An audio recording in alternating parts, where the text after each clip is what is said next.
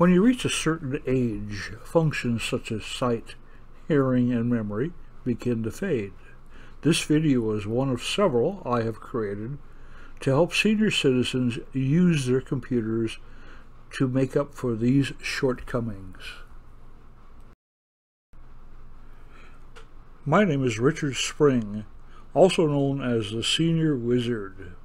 I hope this video will help you make your life a little easier. This video, called Fine Print, may help you to understand that new gadget that you just purchased.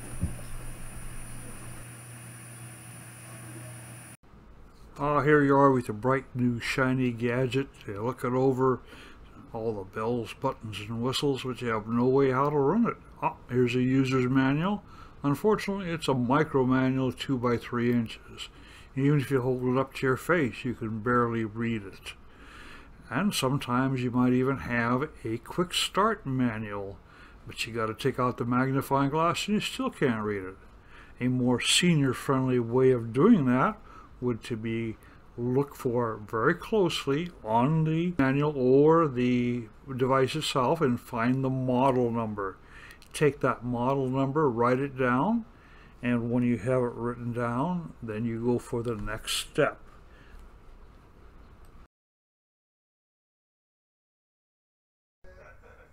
On your computer, open up a search engine either in your Macintosh or your PC and start typing in the model number of the product that you have, and then add either user's manual or owner's manual at the end of it. Once you've gotten that typed in, go ahead and click on the enter key.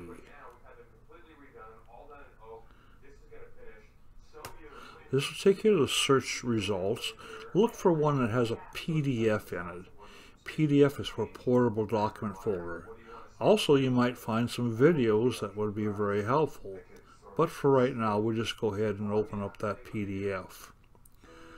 PDF is the one file that you can read on virtually any machine without having to have Microsoft Office installed. Now notice up here you have a plus and minus. You can make this as large as you want for those tired senior eyes to be able to see. In the upper right hand corner, click on the download button. When the window opens up, click on Open with Adobe Reader and then the OK button. If you don't have Adobe Reader, go to getadobe.com/reader.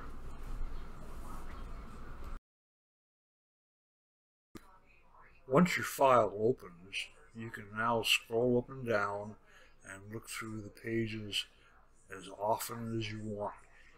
If you want to save it for future reference, go up in the left-hand corner under File, Save As. When the dialog box opens up, you want to save it first to the desktop. You always save it to the desktop, that way you can find it. Now go down where the name is, and you want to name it something that's relevant so you'll be able to find it again. Highlight it and type in the correct wording. Once that's done, then go down and hit your OK button. Now it will save it to the desktop. You can have it for future reference and look at it as often as you need. I hope this video was helpful for you. In a future video, I plan on showing you how to create a folder to hold all your users' manuals. So now take that micro manual, either throw it in a recycle bin or give it to your 12-year-old grandchild that can actually read the thing. I hope senior sizing your user's manual will be helpful to you and you can be able to read them in the future. If you like these videos, please subscribe to my YouTube channel. Also hit the like button if you liked these videos. Thank you again, and I hope to see you soon.